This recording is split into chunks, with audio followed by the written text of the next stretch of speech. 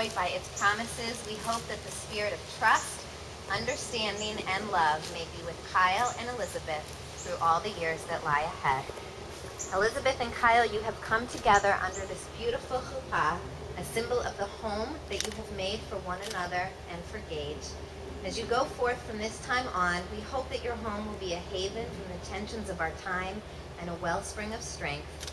May it be the place that you share with one another in joy, comfort one another in sorrow, and be with one another in the memories of life.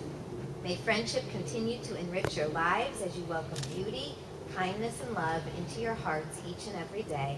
And together, all of us here say, Amen. In Judaism, wine is a symbol of joy, of gladness, and of the holiness of each moment that we share together.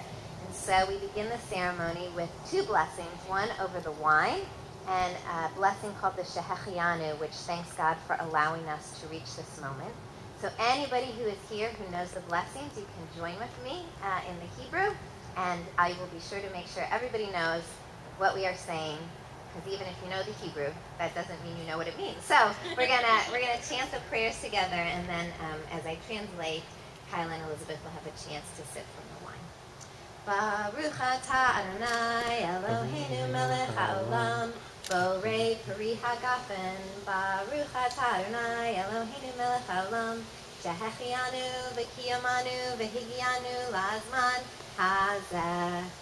Which means, blessed are you, eternal our God, ruler of the universe, creator of the fruit of the vine, and blessed are you, eternal our God, who has kept us and sustained us and brought us to this perfect time.